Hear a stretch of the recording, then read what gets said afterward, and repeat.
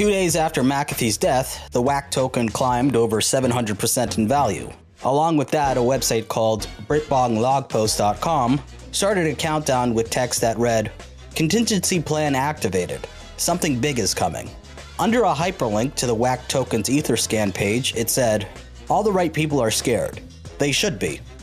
BritBongLogpost is a Twitter user who McAfee interacted with on occasion. On June 20th, 2019, McAfee tweeted that if he died, people would release data, and that one of those people were BritBongLogpost.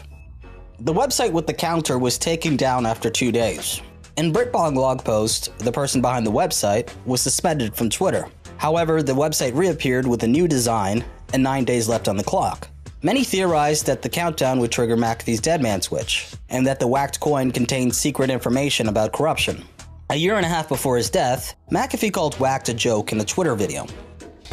"I am asked 100 times a day to pump the whacked token," which was a joke token that I created 3 months ago, and everybody wants it fucking pumped. You want it pumped? There. The whacked fucking token. And you may have noticed 3 months ago when I did tattoo the motherfucker on my arm.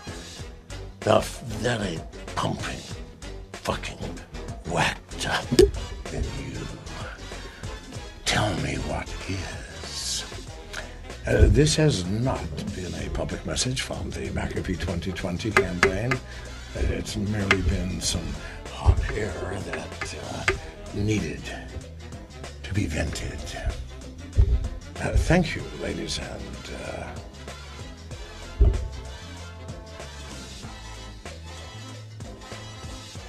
ladies. As for the countdown, nothing happened. The website went down when it ended, only to return with text that said it was under attack, along with another timer.